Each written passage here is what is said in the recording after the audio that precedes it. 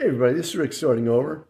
So we went out for dinner tonight to a place that serves poutine, which was pretty good. You know, it's poutine for us Americans is French fries, gravy, and some cheddar cheese curds.